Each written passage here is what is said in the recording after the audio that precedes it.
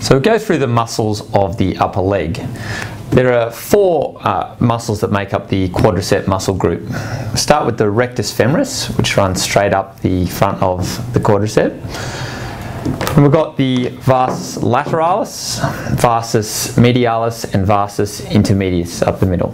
So there's one on the top and then three side by side. When we turn the leg over, we've got three muscles on the back, and they refer to the three muscles of the hamstring muscle group. The one on its own is called the biceps femoris, and then there's two, one on top of the other. The bottom one's called the semimembranosus, the top one is called the semitendinosus. An easy way to remember that is the semitendinosus has a T for top, so the semitendinosus is on top of the semimembranosus. As we rotate to the inside of the leg, we've got these three muscles that feed into a common insertion. This common insertion is called the pes anserinus, or nicknamed the goose's foot, because it's like a three-pronged goose's foot.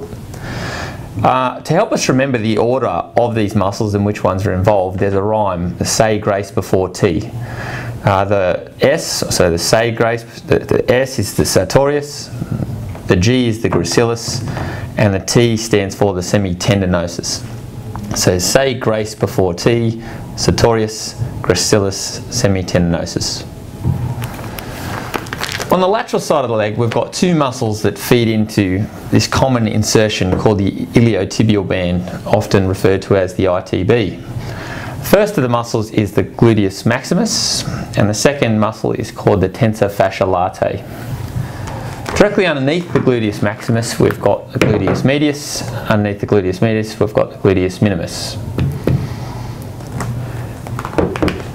On the inside of the leg, the only remaining muscles that we can see on this model are the adductor muscle group.